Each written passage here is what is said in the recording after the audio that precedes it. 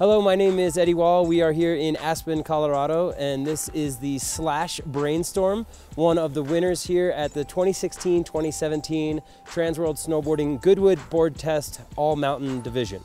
The profile of this board is a real mellow camber going throughout and then a little bit of rocker going into the tip and tail. The flex of this board is a 6 out of 10 on the Slash scale, so it's overall medium, but it does have carbon, basalt, and Kevlar additives within the board, so that adds a lot of pop to your ollies, it adds a lot of power in your carves, and helps with chatter at high speeds, so that's a really good feature that this board has.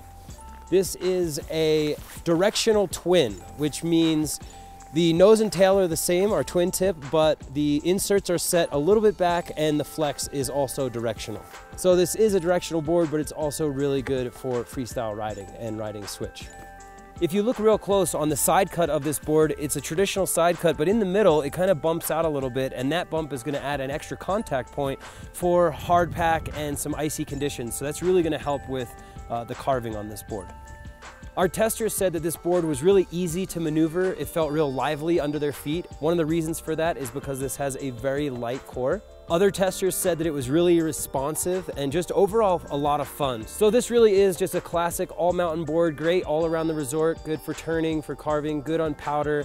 Probably take it through the park a little bit, and it's also has that directional twin tip shape, so it's gonna be fine going switch. So overall, just a fun, good board, and this is the Slash Brainstorm here at the 2016-2017 Transworld Snowboarding Goodwood Board Test All Mountain Division.